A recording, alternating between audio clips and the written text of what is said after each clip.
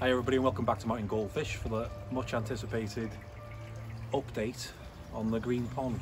So a few changes to the channel will be coming soon. We're doing a lot more of these sorts of videos. You guys have loved it, and because of that we'll make some more. So we're changing the name of the channel now to Mountain Aquatics. That shows what we do a bit more. Obviously we're a business now. We do tank and pond maintenance, North Wales area, going over to England. So yeah, let's see. Let's have a look at the pond and see how it's looking now, and then there's a few jobs that we're going to be doing while we're here, alright? So here we are, the moment you've all waited for. These are the fish as they're looking now in the pond, much healthier, much happier, and a lot more colourful. We wouldn't keep you waiting long.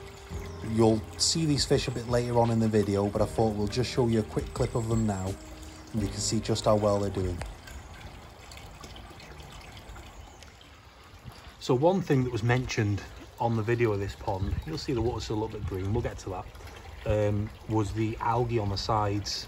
Why didn't we go a bit harder with the pressure washer and get rid of the algae on the sides? And there's a few reasons for that. One of the main reasons is this pond, being a brick built pond, has got a seal all the way around it.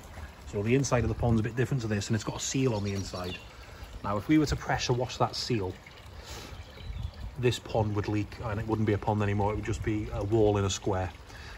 So we had to be very careful and sort of treat it accordingly to what we knew. We didn't know how many years that seal had been on there and how tough it was. If it was a fresh seal and I just installed it, you'd scrub it a lot more.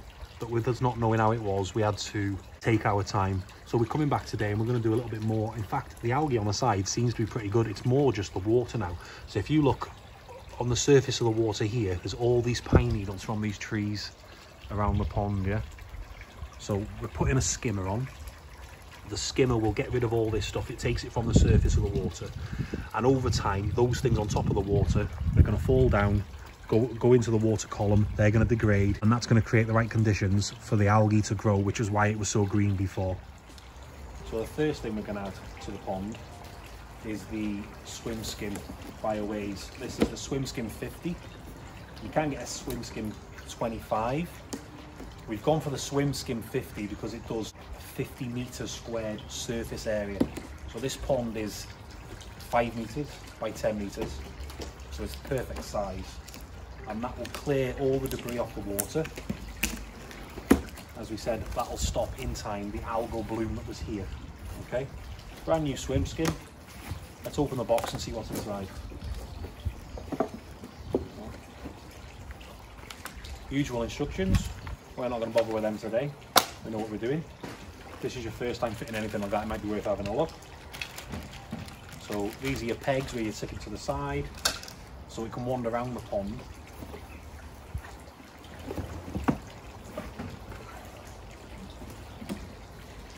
You've got your main unit. And then on the side of this, you've got these, which is what makes it float. So this will sit on top of the water. Let's put this together and then we'll get back to you when it goes in the water. So the floats on the swim skim, they actually go in, they don't slide up, they look like they do. And they just click in like that. You've got 3 of them. Once you've done that, you can think about putting it in the water, because then it'll float. So once it's all together, get the swim skim, hold on to it while you place it in the water, let it fill up, and it should just settle at the right level. Get your basket, will go in.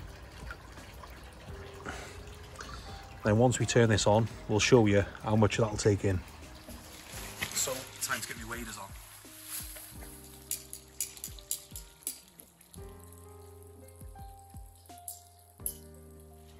Put all this stuff on top of the water so you see it all of these pine needles and stuff off the trees that are surrounding the pond, and that's what this swim skim will take. So let's go over. I'm in the water now with the fish. So if we head over to the swim skim, you'll see when this is turned on, we're still sorting the electrics now, this flap will go, it'll suck anything off the surface of the water, collect it in this tray, and then you lift the tray. It's a really cool bit of kit. It saves having a, you know, taking out part of the wall section and putting a skimmer there, which is what you would do if you were building the pond from scratch.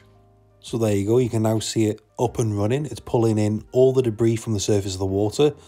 I mean, quite luckily there, it's pulled in some fish food from the surface, so we can see it working quite well. So one of the reasons why this pond is now, you see it's gone a little bit green, it's still a much cleaner and healthier pond than it was. While we've been waiting for the part, we've only had one of the filters running. We've had to wait for a new quartz tube for the UV on this one. So Ryan's gonna fit the new UV, and then we can have 2 pumps up and running, twice the filtration, twice the UV, and that'll get this pond crystal clear over time. You can clean the pond all you want and spend time scrubbing the sides and stuff, but unless you fix the problem and the issue that's creating the algae, then you're going to keep doing that forever. What we want is a perfectly balanced pond that pretty much will clean itself over time. One thing the customer was very keen on having in this pond was some lilies, and you guys have mentioned them a lot of times. Where are the lilies? So we didn't want to put them in the pond straight away till we knew that we were ready and the pond was ready. We sort of did everything else. This is a bit of a finishing touch. So the lilies that we've got 3 different types of lily here. They're all good up to a depth of about 100 centimetres. Between 40 and 100 centimetres should be fine. Let's show you what we've got.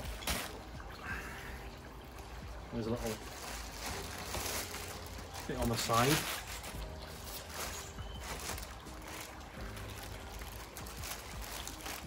This one's a much larger one already. These are straight from the supplier.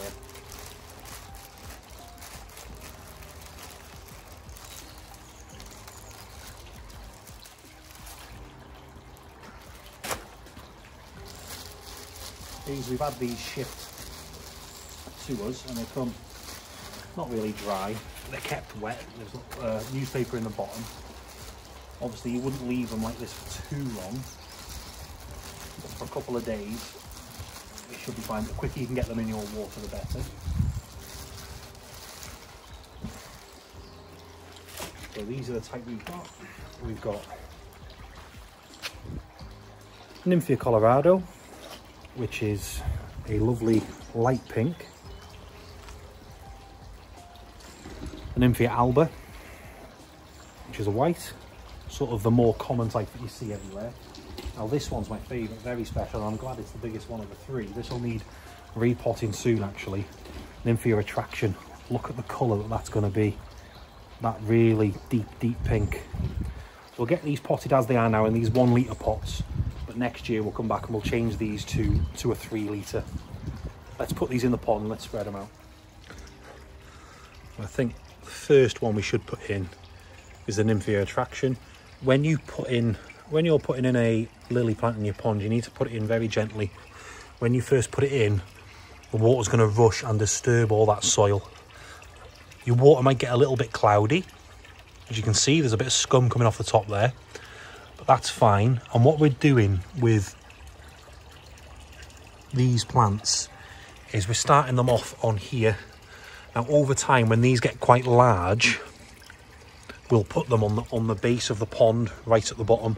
For now on these plinths is perfect, but as they're growing you need them, they need to get full sunlight, they need a lot of sunlight, the lilies. Now these will create, let's get these opened up here. These will create a bit of shade for the pond as well, which again, as this is in full sun, over time, you know, it could get algae again like it was, and we don't want that. We're trying to avoid that. Here's the second one going in, the Colorado. Not as well grown as the other one, which is a shame, but these will soon come back nice and slow. Lower it in.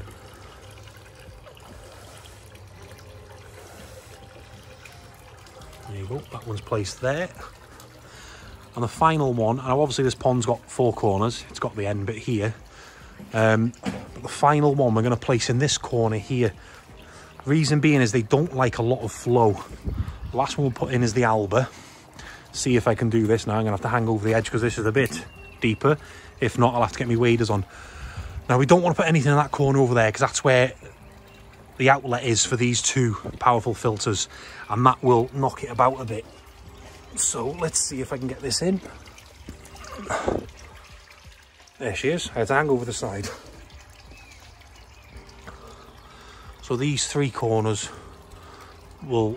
they may not bloom this year. Your lilies tend not to bloom on the first year when you put them in, and they're quite young. This year they'll do a lot of growing, they'll soak up a lot of sun, and next year they should flower with those beautiful flowers that you've seen on those pictures. Now let's compare this to last time, and let's have a look under the water.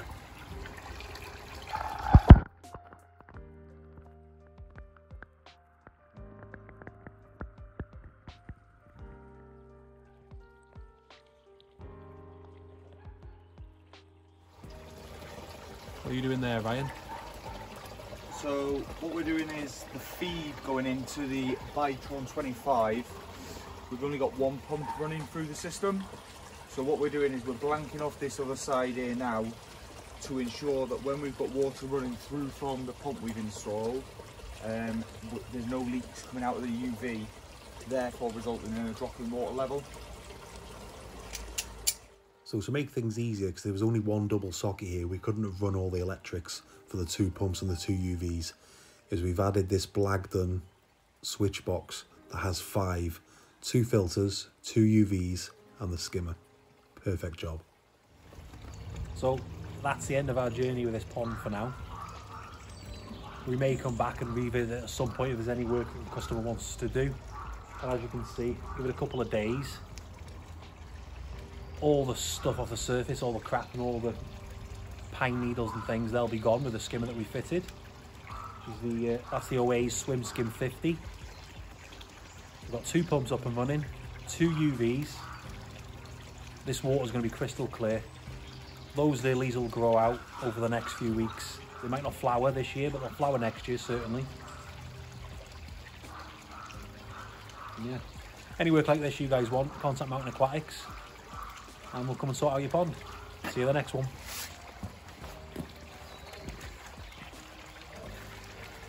So this is the part now that quite a lot of you subscribers have asked for.